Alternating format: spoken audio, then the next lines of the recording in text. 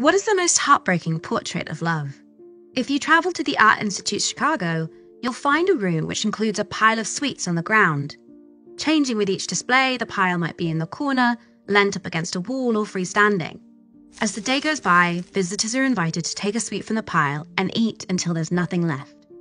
Rather than an unconventional snack, the pile of sweets is actually an artwork.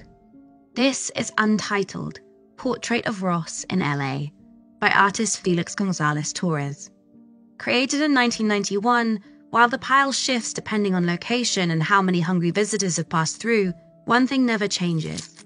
Every week, the sweets are restocked so that the pile consists of an ideal weight of 175 pounds, the body weight of Gonzalez-Torres' partner, Ross Laycock, who died of complications from AIDS in 1991. As the day goes on, the sweets are depleted and the artwork changes, each visitor who takes a sweet becoming complicit in the destruction, representing Ross's rapid weight loss.